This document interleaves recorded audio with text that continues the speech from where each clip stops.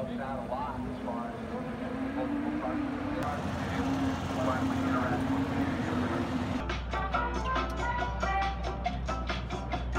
It was great. It was a great deal. I was super happy. I didn't know what would happen. I just hope everyone, handles himself properly and stays responsible, and these kind of things can continue.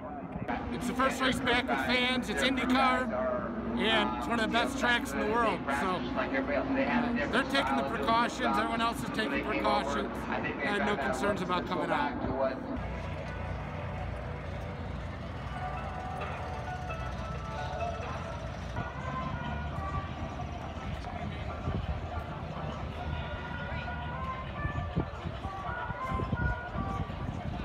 All the staff and drivers and everybody are wearing masks, but I don't think the fans are quite as good about that.